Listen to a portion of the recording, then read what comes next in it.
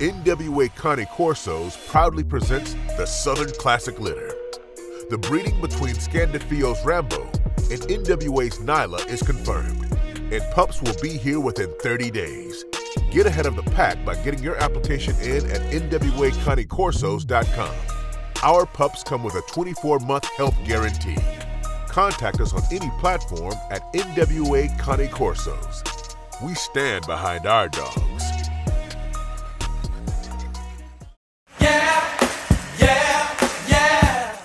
Dante's Boxing Nation, what's going on, guys? So many of you guys have already heard that the WBC, they gave Devin Haney a deadline. He had to decide if he was going to move up to 140 and fight Regis Prograis, or he was going to fight against his mandatory Shakur Stevenson at 135.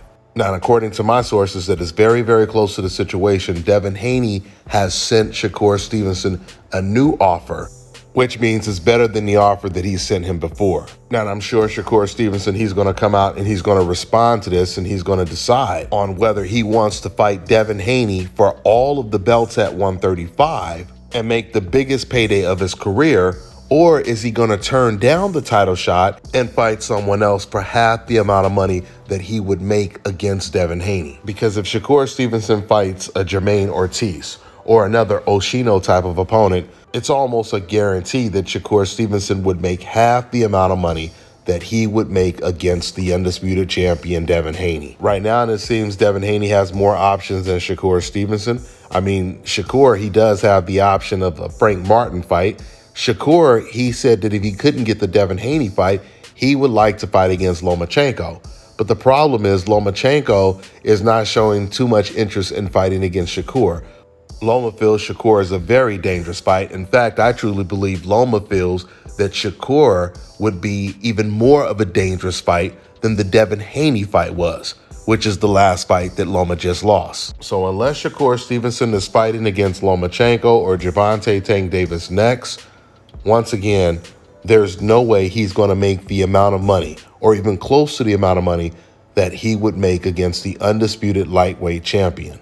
We should see soon how Shakur is going to respond to this new Devin Haney offer. Shakur, he's trying to return to the ring around the same time that Devin Haney will return, so Shakur is most likely going to have to make up his mind within the next 2 weeks when it comes to who he is seriously going to try to target.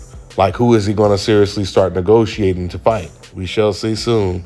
That's all I got for now, guys. I'm on to the next one. All right, now check this out, guys. If you're looking to repair eczema scars, burns and bruises, dark spots and blemishes, Fever blisters, diabetic ulcers, this right here is the perfect product for you guys. It's called Elo de Key Face and Body Oil. Athletes and top-ranking boxers, they're also using it after training to reduce swelling, inflammation, and to ease the pain. So get yours today. Go to elodekey.com. like them on Facebook and follow them on Instagram. Let me tell you guys about Issa Israel Law Firm. It is a full-service legal practice based in Denver, Colorado, an emerging hub for combat sports and high-altitude training. If you're a fighter inside or outside of the ring and you need a law firm you can trust to fight for you, visit thefighterfirm.com or email help@iilawfirm.com. Legal representation is usually limited to plaintiffs or defendants in Colorado, but iFirm can help anyone in the world with trademarking their business name, logos, and U.S. immigration issues. This brother has been my attorney for a while and helped guide me through all kinds of business and civil issues, so make sure you guys go to thefighterfirm.com.